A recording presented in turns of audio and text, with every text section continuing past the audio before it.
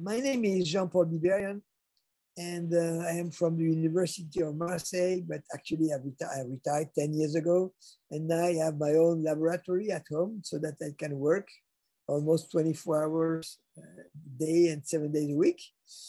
And I will talk today about a very important topic, which is transmutations. Why do we need transmutation? I will give you an introduction to explain you that. Then we see light elements like helium, tritium measurements. Then we go to different ways of making transmutation, like electrochemistry, chemistry, gas phase experiments, discharges, and then we go to a conclusion. So let's start by the introduction. What is transmutation? I mean, people know transmutation because of the alchemists, they were producing gold, supposedly producing gold. Anyway, in the modern days, we know that we can make transmutation, and we do that every day in the nuclear reactors. And there are two ways of doing transmutation. One is by fusion, and the other one is by fission. Fusion is fusing two light elements to make a heavier element, and fission is breaking up a heavy element to make lighter elements. Fusion can be produced by fusing two hydrogen or deuterium atoms, or maybe a hydrogen atom with a metal atom. That's another possibility. It's also fusion. And fission is obtained when you split a heavy element. Why do we need that? It's very important to verify a theory that will explain cold fusion. I mean, to do a theory, you need data. And data, you need to correct them by doing experiments. There's no way you can make a theory without data, because you need your theory to fit with the data. So in this presentation, we will not look at biological transmutations, which is another very exciting field I worked in, but it's not the subject of today's talk. Why is it important? We want to understand the origin of the anomalous heat that's been measured by many scientists. And also, we would like to know not only the appearance of some elements, but also the disappearance of some elements. So if we can see something appearing and another one disappearing, that's very positive. So you have a clue of a theory. Now let's go to the light elements first. Helium-4 and tritium. At least 6, 7, 8 groups have done helium measurements, but here are only a few. Miles, I made very good experiments where he was measuring excess heat and helium production. And every time he had excess heat, he had helium, no excess heat, no helium. So it's a good correlation between helium and excess heat, indicating it's not a leak. I mean, people think there is a leak in the system, but this is the fact that you have only helium when you have excess heat proves that there's something in the mechanism there that's producing the helium-4. Gozzi in Italy did something very similar. You have here two curves. Look at the time anyway, because this is 1200 hours. So that's 50 days. I mean, these are slow reactions. It takes time to do this kind of work because you don't produce much helium when you do reactions. I mean, the nuclear reaction is 1 million times more effective than a chemical reaction. So in order to produce some helium, you need to have it takes a lot of time to build up helium. Anyway, this is a curve. You see in black, the production of helium, and when you're deuterium, and where it's only light water, you have no deuterium produced. Another very important player in this field is Arata. He's a Japanese scientist, and he had a very smart design. So he developed this, what he called a double cathode, which is actually a hollow tube of palladium filled with palladium black. Palladium black is a powder of palladium, so the whole thing is sealed. Then he does electrolysis. This is a platinum anode. So he does electrolysis with heavy water.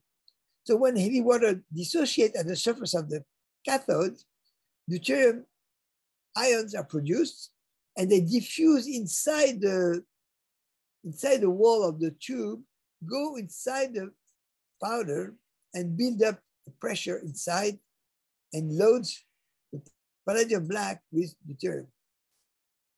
And this is the calorimeter is using, but this is the cell with the electrochemical cell, and he's using a mass flow calorimetry that is putting cold water and collecting hot water, and by measuring the mass flow and the difference in temperature, you can calculate the heat produced. Actually, he has produced heat, but this is not the point here, what we are looking at for helium production. So here you can see the graphs. On top, he has done experiment with light water, I mean ordinary water, and you see there is no helium produced here. But when he puts heavy water instead, he sees helium peak appearing here, which is not present when there's no deuterium. So definitely this is a very good proof that he's producing helium-4 also. So we have 3 experiments here that are really without any critics about it. Makubri has done something very interesting. Actually, he's not the inventor of this system. Leslie Case is an engineer, and he tried all kinds of catalysts. So finally found one that worked. It's actually palladium deposited on coconuts. So this is a normal catalyst that's used in industry. So he filled this jar with this powder, this catalyst, with palladium on it, and then he did some cleaning, putting hydrogen, went back, putting hydrogen and then deuterium, heating it up, cleaning up the oxide on the palladium. And finally, it was getting excess heat. So Mike Makubri at SRI used this equipment and did an experiment measuring helium-4 with this type of apparatus. So it's the gas phase. And here you can see on the x-axis the amount of helium produced, and on the vertical axis, the energy produced. So you can see that there is a good correlation between the amount of excess heat and the amount of helium. It's a proof that there is a relation between the two. Now, you can explain that by the D plus D reaction, but maybe there are other reactions that could give the same result. Here you can see the buildup of helium-4 with days. Again, these are very long period of time. It takes 30 days to get that much helium-4. Tritium production. Makubri used one of these double cathodes of Arata, and he measured not only helium, but also he found tritium in it. And actually, he also found helium-3. I didn't mention it, but he also found helium-3. And the funny thing with helium-3 is that helium-3 is extremely rare on Earth. There's plenty on the moon, but not on Earth. And it's one of the most expensive material you can buy, helium-3. And when he brought it to a lab specialized in measuring helium-3, he saturated the equipment. So there was a lot of helium-3. Why do we have helium-3? This corresponds to one of the reactions. When you fuse deuterium, 2 deuterium atoms together, you should form tritium, helium-3, or helium-4. So the 3 have been found, but the most common is helium-4. Claytor was working at Los Alamos, and he did some sparking between electrodes made of palladium. He tried different types of materials, and he could see the formation of tritium. I mean, Los Alamos is very familiar with the measurement of tritium. So there's no doubt he could find tritium. But unfortunately for him, it didn't work every time. By electrochemistry now, George Miley did experiments, and then he analyzed the electrodes he used as cathode made of palladium. And to his great surprise, he found all kinds of elements. I mean, you see almost all the table of elements. Some are very low quantities, but there are peaks. You see there's a peak here at low mass, second peak here, third peak here, fourth peak here, fifth peak here, where you have concentration of these elements that are happening. So there is a pattern. But what is very, very exciting is that Mizuno in Japan found something very similar, same kind of pattern. It was a different experiment, different everything, and they found the same pattern. So there's something there that has some reality behind it, which has to be explained by the theory when one day people will make theories about it.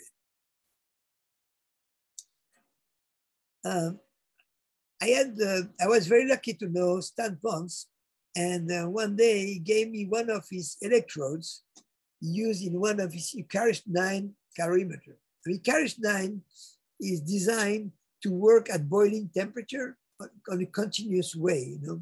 So you can have constant boiling, and boiling, the water vapor condensates and comes back inside, so you can run it for a long time.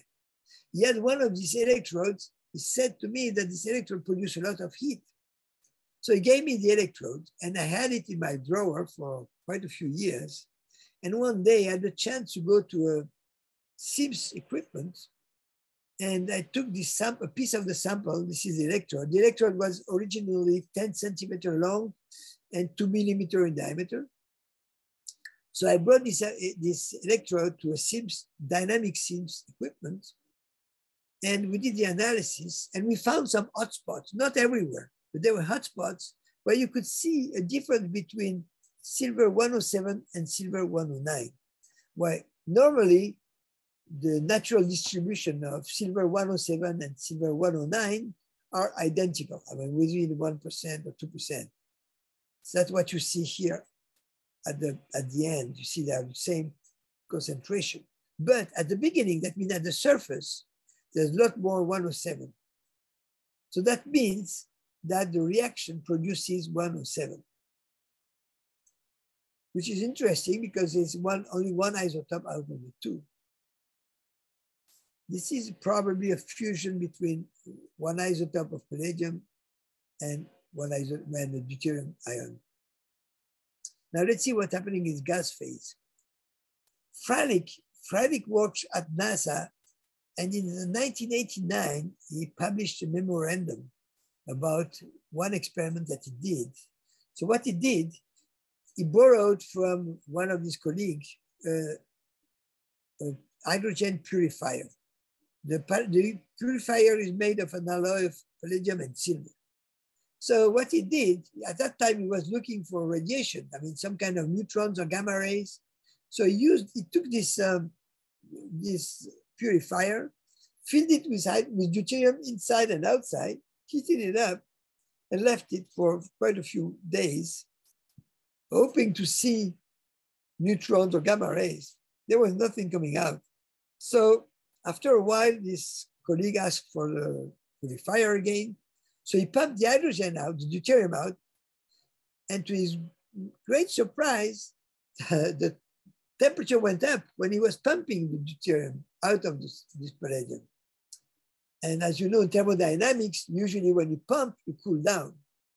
So there was heating. So he repeated the experiment several times. He tried with pure hydrogen, natural hydrogen. There was no heating, it was cooling. But when he put deuterium, there was heating instead of cooling. So he published a memorandum, and in this memorandum, he said that if you're looking for radiation, there's none, but if you want heat, there is heat. Now, years later, almost 30 years later, they decided to do an analysis of the surface of this tube to see if something has changed. So there's a large group of people that work on that, and they found hotspots, and they went and analyzed these hotspots. They found new elements, again, very similar. I mean, titanium, calcium, iron, zinc, I mean, you name it, aluminum, silicon, again, everything was there. So again, we have split the palladium into something else. It's a fission reaction. Now, Iwamura used to work at Mitsubishi Heavy Industries, and he developed a very unique system. It made multi-layers. It made multi-layers of palladium and calcium oxide deposited on a palladium foil. And on top of these layers, at the surface, it deposited some different elements like cesium first. Then he put that in his chamber here. Chamber is equipped with a XPS photoelectron spectrometer, which is very sensitive. You can analyze surfaces with very good accuracy. And you see only the 2 or 3 layers of the surface. You don't see the bulk of the material. You see only the surface. So he filled the chamber with deuterium. He pumped it, stopped the pumping, did the analysis, put back the deuterium, pumped again, and did cycles like that. So he measured the surface composition. And what's interesting is that if you look at the time, you see the cesium peak going down, and the new peak appears, which is praseodymium. So you have changed cesium into praseodymium. Now, instead of cesium, you can put something else. You tried strontium. Now, if you do the same thing with strontium, you see the strontium peak is going down, but now you have a new peak, which is molybdenum. Now, which is surprising. If you look at the isotopic distribution of the molybdenum he has observed here, and this is natural molybdenum, which is really different of what he has measured, indicating that he has produced new elements with an abnormal isotopic composition. Later he tried all kinds of different elements and found very similar behaviors.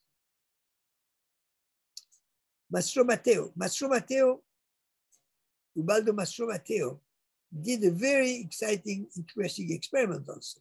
He took a 1/4 centimeter slice of silicon, wafer of silicon, deposited on top of it a thin film of palladium. He put it in a hydrogen atmosphere, and it did shine on it a red pointer laser. After some time, when he analyzed it on the electron microscope, he saw some hot spots here, dark, you can see them. And then when he did the analysis, he found new elements that were not there. Nickel, calcium, iron, I mean, everything you gain, strontium, aluminum, same pattern. Amazing, exactly same pattern. So when I met Ubaldo, he gave me also some samples of the same material. So I did the same experiment, and I did that just before the start of the COVID saga, So we were just locked down. So instead of 2 weeks, I left it for 3 months under the laser beam. And after 3 months, I went to the lab and analyzed it with an electron microscope. And to my great surprise, I saw this huge hotspot here, which is 150 micron in diameter. There's some other hotspots here and there. And when we did the analysis at the center, but there are also analysis on the other side, you can see also changes, but the most interesting is the center, because at the center, palladium has almost disappeared, almost no palladium, 0.25%. 7.28%, 7.04%. I mean, palladium has disappeared and all kinds of new elements have appeared. I mean, nitrogen, you cannot have nitrogen. The nitrogen, splitting the nitrogen gas is kind of impossible. It's a very stable molecule, and there's no nitrogen anyway because there's only hydrogen in the chamber. So we have nitrogen, we have all these elements, sodium, aluminum, silicon, phosphorus, sulfur, manganese, iron, nickel, it's amazing. Zinc. Again, same types of elements. Then look at discharges. Rutskoyev is a Russian scientist, and he did a very unique experiment also. He took a titanium foil, like a fuse, put large capacitors with lot of charges, huge capacity, like 3,000 volt capacitors, and made a very quick discharge. And when you do that, you blow up the fuse. And when he analyzed what was left, he found that the titanium 48, and in dark, you see the natural composition, in gray, the new composition. And you see that the new composition shows there's a strong decrease of the titanium-48 and the increase of the other elements. So there is a transmutation happening, starting with titanium-48. Now, if you look at the composition of some of the debris, you see all kinds of new elements again: zinc, iron, titanium, calcium, silver, etc. I mean, again, we have the same thing that's happening. Conclusion. Okay, both fusion and fission products have been measured with various experimental techniques. Patterns are very identical, very similar. Helium-4 has been measured. It's in agreement with the DD reaction regarding the energy produced. I mean, the DD reaction would produce 23 MeV, and that's about what has been measured. But it's not approved, but it's a good indication. And only one case, we have seen that the disappearance of one element, appearance of the new element, a new one, the one with the multi-layers by Iwamura, which is very exciting because here you see one element disappearing, a new one appearing. That's what we need to find more. So more work needs to be done, especially with isotopic analysis, because there we are sure it's not a pollution. Thank you very much for your attention.